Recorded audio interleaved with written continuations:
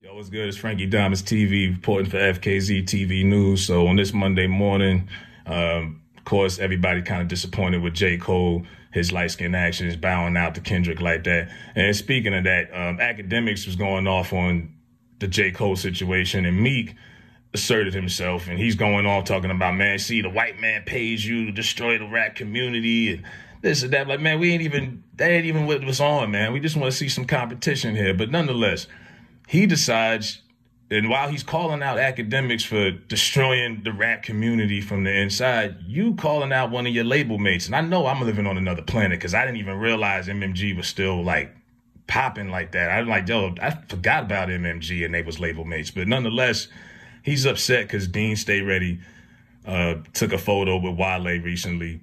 And he didn't like this photo.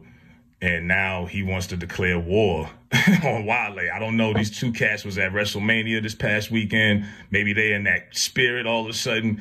But he's calling out Wale on this Monday, the eclipse day. And he goes and says, Wale never liked me. Now I'm going to treat him like the streets every time I see him. 3 E's on it. I gave him 1,000 chances. These guys be thinking they linking with the enemy. Called him a clown. I would have knew the other day I would have stretched you, pause. That's not the right thing for me to be saying right now. He says, I feel in a way I would have made Wale dip. Trying to take pics with Ruben like a groupie. Now he's sitting around with bums in Philly, Opps. This is my thing. Like, Meek is like 30, mid-30s, gotta be. You still got Opps? Like, come on, bro. Like, I don't know, man. Anyone who could take him serious, that's willing to beef with him, if you want to do that, you can. Wale, of course, responded the way Wale typically would. I mean, Wale's not a street cat. And he says when you get in other people's business, unserious drama 90% of the time, these people are friends. You get involved, and next thing you know, you looking silly. So I'm going to mind my business on this happy Monday and go on, and Meek just continues to tweet throughout the day. It's really his therapy, what I'm saying? We had arguments before years back, but I came in this game, get money with him. I'm not holding any grudges against my people.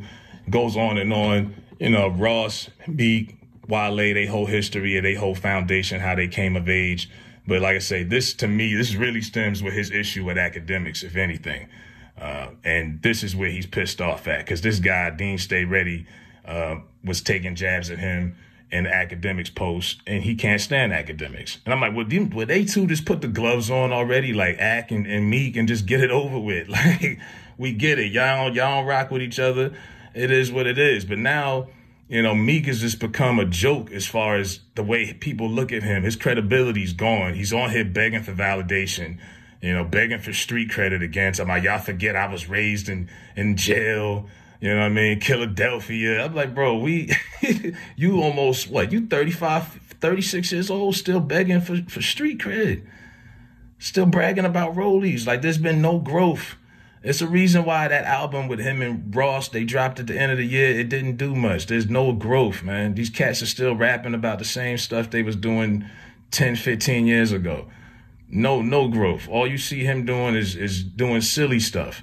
And constantly just being the butt of jokes. Like, from everything you could think of, he's just like, he's a walking embarrassment. I get secondhand embarrassment when I look at Meek Mill. That's exactly what it is.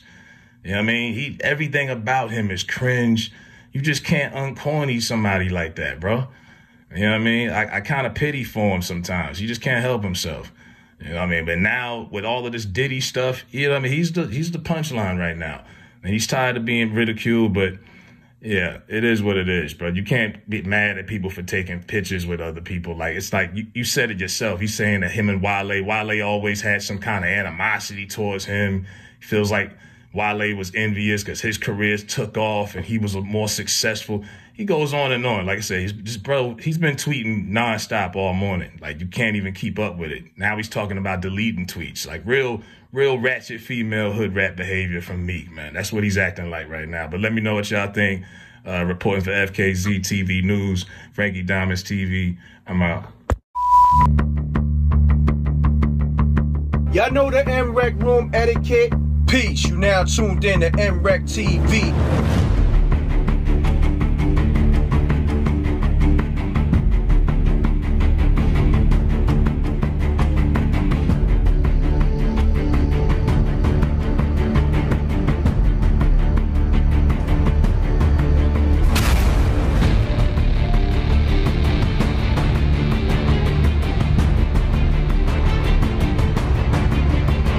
someone wasn't on protocol?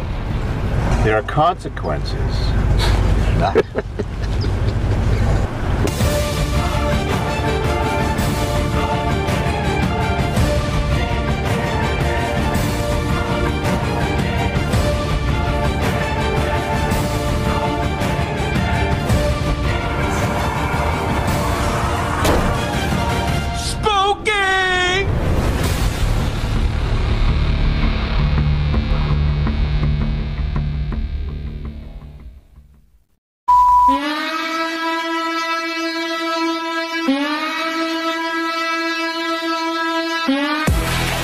We the Knockout Kings of Comedy. This your boy, Reggie Curl, you know what I'm saying? This is my cousin, Stroncho, you know what I'm saying? We coming by. No, I know me, old you fuck with lambskin condoms. I don't even want my man to eat my because I eat meat from Aldi's. The f wrong with you? Aldi's, you should eat this. We don't know what the f that meat is. No! For real, I heard a nigga get in prison. That's not the part about it. The part about it is he had the audacity to ask me why I ain't helping him. I said, it ain't no point of both of us getting. I step up, look him right in his eyes. He go to pat me down. Pop, pop, pop, pop, pop, pop, pop, pop, pop, pop, pop. $20, homeboy. I'm like, no sir.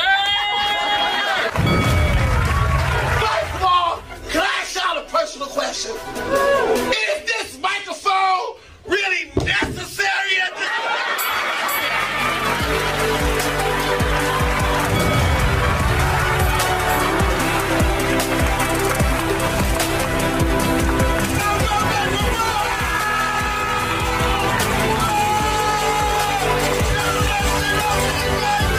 Come on, we knock y'all out. We knock y'all with punchline, punchline, punchline.